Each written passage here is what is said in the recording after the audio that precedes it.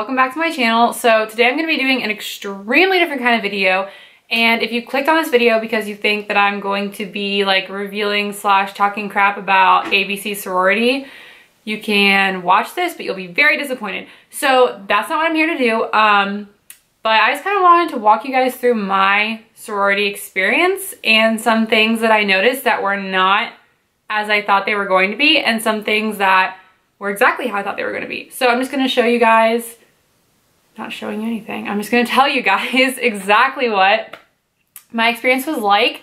And if you're going through recruitment, or you've already gone through recruitment, or you're already in a sorority, some of this stuff may like ring true for you and some of this stuff may not. But from what I've gathered from my sorority experience and other girls from other chapters that I've talked to, this is pretty much accurate. So let me know in the comments below if you are in a sorority or were in a sorority or anything and this is like super true to you, or if this is like totally like not how you experienced the sorority life. So please let me know, but I'm gonna get into it and tell you guys exactly how my sorority experience. Okay, so the first thing I'm gonna talk about is, I remember we have this thing in my school called Blast Off, where you go, and this is before recruitment, and you meet people from every single club on campus, which obviously includes sorority and fraternities. And you get to talk to them and everything, like ask questions. And I remember asking about the time commitment, and I was told, you know, like it's really not that much time commitment, like it's just an hour per chapter, like every week, and then like things here and there. And I guess it can be that for you if you want it to be, but unless you have kind of extenuating circumstances, it's not gonna be like that. It's a lot of work. Being in a sorority is a lot of work. Like if someone tells you it's not, then they are not really that involved, most likely, because I wasn't even like in an official executive position or anything, and it took a ton of time, because obviously you want to invest a ton of time into this organization. Like you're paying however much money your chapter costs to be in it, so you want to make it the best that it's going to be. So an hour a week I wouldn't say is an accurate representation, and if that's all you want to get out of it, then an hour a week will be fine for you. But if you're actually even like remotely interested in what you're doing or what happens in your chapter, an hour a week is just not really going to work for you. So that was the first thing that was different from what I thought. I don't think that I thought it was going to take an hour, but I really didn't expect for it to take as long as it did every week, like as much effort as it did. However, I noticed at the end of my like collegiate experience, I felt like I had done a lot, and I felt like I had been really involved, and a lot of people who only did attend a chapter and nothing else like really didn't feel that way, and kind of noted that at the end of the year, that like they felt disconnected or they didn't really feel like they got out of it what they wanted. Well, you got to put a little more time into it if you want that experience. So if you're going into it thinking you're only gonna put an hour in, good luck with that. Very possible, but it's not gonna be worthwhile. So first thing I'm gonna say. So the second thing that I was wrong slash right about is I thought that everyone in sorority were all best friends. That is not true at all. So obviously a sorority is kind of like a second family, but like I'm not absolutely best friends with every single person in my family. Like there's 80 girls in my chapter, and it was a small chapter. So there are people that I don't see every day, or I don't talk to every day, or I don't get along with. And like that's not a bad thing, but that's gonna happen no matter what. Like in any group of girls, in any group of people, you're not gonna get along with every single person. So if you ask them during recruitment, you know, are you close to everyone? I don't know why you'd ask that, because obviously like some personalities really don't click. But if you ask that, they're gonna say, you know, yeah, like I could go call anyone if I needed them, which is true. I did feel that way, but there were people I probably wouldn't call. And that is okay. That's like totally normal. And people think it's not. People think it's not normal that you're not close to every single person in your sorority, but are you absolute best friends, see them every day with every single person in your family? Probably not. So if you're going into it expecting to be absolutely inseparable with every single person, you're probably gonna be disappointed, but you will find like really, really, really good core friends. You obviously have to try, just like you have to try to find friends anywhere else. I mean, people think that you're buying friends, but that is not true, believe me, because if you don't put in the effort to have friends in a sorority, you're not gonna have friends. Because people can tell that you're just kind of there to put it on a resume. So if you do that, you're probably not going to get a lot out of this experience. But if you go into it thinking like, I really want to find really good friends, I want to find people that are going to be there for me and that I can be there for, like, you're going to really have an easy time, because these are all just people, you know. They want someone genuine that's going to be there for them, or that's going to be someone they can do stuff with and identify with and, you know, have a good time with. It's college, like, you want to have fun. But don't go into it thinking you're getting along with every single person. That's a lot of people to get along with. And don't go into it thinking that you're just going to buy your friends, because you have to be a good friend to get friends, even in a sorority. Okay, the third, like, myth that I would say that I thought was true was that every single girl in a sorority was like blonde hair, blue-eyed, like size 2, which there are definitely sororities like that, don't get me wrong, but that really makes sororities sound extremely shallow. And while I'm sure there are some out there that are, a majority of the ones that I've ever talked to are not. Like, they're not purposely trying to recruit blonde hair, blue-eyed girls. Like, a lot of sororities, every single one I know of anyway, has gone out of their way to make sure that they find people that they click with. That's the most important, is that they're people that, you know, they're going to get along with and they're going to find really good friendships with, because that's what's most important. And that might not be that type of girl. Like, if you watch TV, obviously the thing you see most are all these like cookie cutter girls, but that is not like the real world. That is not real world sorority life. Obviously, even in our chapter, there was a group of girls that did look like that, and like wearing letters and, you know, doing really girly things. Like, that was their thing. That was my thing, but that's not everyone. And like in our chapter, we had sporty girls and theater girls and girly girls and, you know, just like every different kind of girl. And we all still mixed pretty well, because I don't know if you know this, you should, but not everyone has to be the exact same to be friends. So I went into it thinking it was going to be that way, and I'm really glad it wasn't, because I'm not sure how much I would have liked that, because I do like being around people that are not exactly like me. Otherwise, it could get a little boring. So don't go into it thinking that like if you're a little different, or if you don't feel like you fit the cookie cutter idea of a sorority girl, that you're not going to get in, because that is absolutely not true.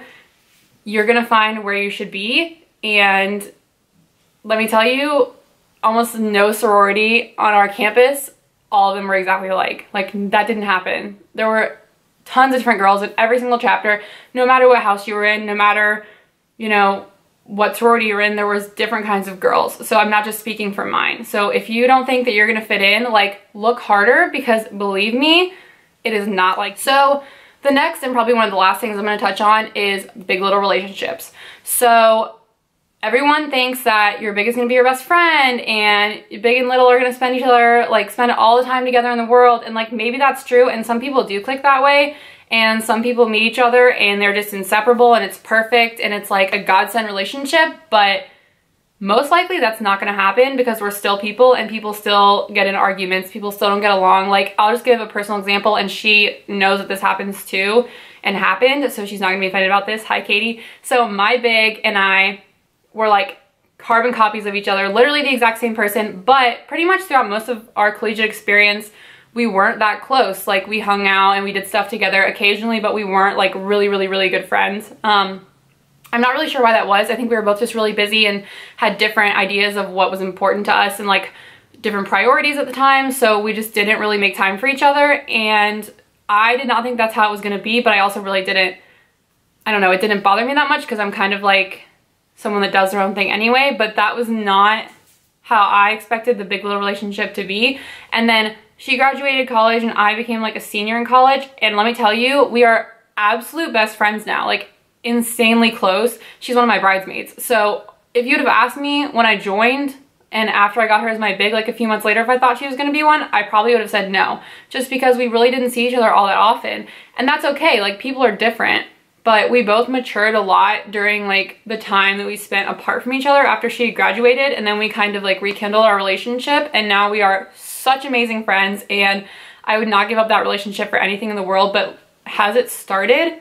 That's not how I thought it would end. So don't go into it thinking that you're going to be absolute inseparable best friends with your big or your little, because you may not be, but you may be later down the road. So don't get discouraged if it's hard at first, because sometimes things just don't work out, and that's okay too. If you and your little or you and your big just don't get along, like, it's really not do or die. Like, it'll be okay. And down the road, you may end up being best friends with them. So don't let it get you down, and don't let everyone make you think that that's like the most important thing in the world, because at the end of the day, it's really not. And some people just don't get along and they get placed together, and that's really okay, because you have however many other sisters to be best friends with, or any other person at school, and that relationship like doesn't have to define you. So please don't go into it thinking that that's how it has to be. However, if it does click for you that way right off the bat, like congratulations, because that doesn't always happen. So, but you do have to put effort into it. But don't go into it thinking that it's going to be a certain way, because you literally... So the last and probably... Bennett's looking at me. And probably most important thing I'm going to talk about is the stereotype that the Greek community only parties. I'm not going to say that there are people in the Greek community that isn't their only priority, because there definitely are people that that's the reason they joined the organization they joined. However, that is not something that I find extremely common. It wasn't anyway at my school. I'm speaking only for the people that I met, but very few of them said, I joined this sorority or this fraternity to party, and that's it. One, it's a lot of money to pay just to party. Like, if you wanted to do that, probably joining the Greek system was not your best idea, because that's a lot of money to shell out just to go party with people. So a lot of people, and especially the media, like to portray the Greek community as all they do is party, and that could not be farther from the truth. I mean, I'm not going to say they don't party. At the same time, like, we get so much done that people don't even see and that they don't recognize. So obviously the main point of every single Greek organization is that they have a philanthropy. So obviously every philanthropy is different for every sorority and fraternity, but each organization has a philanthropy that they raise money for and that they support. And if you ask any person in that sorority or fraternity, they could tell you like however many facts about that, and they could tell you exactly like resources, everything. I mean, people in these organizations, like, this isn't just kind of something that they like halfway know about. Like, it's a really big deal, at least for people at my school, and from what my experience was, supporting that philanthropy was like number one, and supporting each other was number one. So obviously partying was like really not up there. It was something that happened, but if your heart was not in the philanthropy, and if your heart was not in being like sisters with the people in your organization, it was extremely noticed, and you probably weren't gonna get much out of that experience. It's a really big deal that people know that that's not the main thing that people join Greek communities for, because it starts to make us look really, really bad, and it starts to basically like dumb us down to think that people would join an organization just to do that. And if you really look into the root of what sororities do like every single day or every month, like, they raise so much money and so much awareness, and are some of the biggest supporters of so many different organizations across like the United States. Like, ours was domestic violence awareness, and there's like breast cancer awareness, there's Ronald McDonald House, there's like all different kind of stuff. And these girls put in so much time and effort, and guys put in so much time and effort to make sure that they're supporting these philanthropies appropriately. And to boil it down to joining a Greek system to party is really, really, really kind of like cheapening it. So before you kind of make that assumption, really look into numbers. Like, Google just like how much sororities and fraternities raise for philanthropies yearly, and you will be shocked, because it is so not played up in... Okay, so I was still talking and my camera cut me off, but you got the gist of it. Basically, there's a lot more to Greek organizations than partying. I'm gonna finish it at that so you guys don't get bored. But so I just wanted to kind of shed some light on the Greek community and what it's really like to be in a sorority. It's a whole lot more than partying, and it's a whole lot more than you think it's gonna be at the beginning.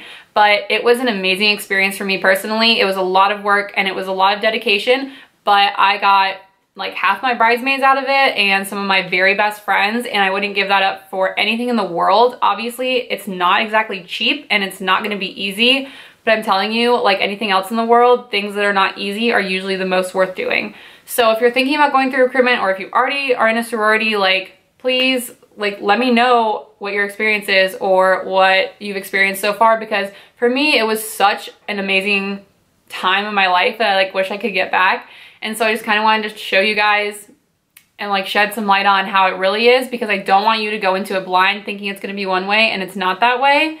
But let me tell you, it is going to be so worth it. If you're about to go through recruitment and deciding to join, like, it is extremely worth it. However, know what you're getting into. But anyway, I'm going to be releasing a new video tomorrow on New Year's about like resolutions and everything like that, so keep an eye out for that. And thank you guys for joining me. Sorry this was kind of scattered. It's hard to talk about this kind of stuff because everyone is gonna have an opinion. So you just try and give everyone, you know, like your straight opinion and your experience. So I hope you guys enjoyed this. Please like and comment, subscribe, and I will see you guys tomorrow.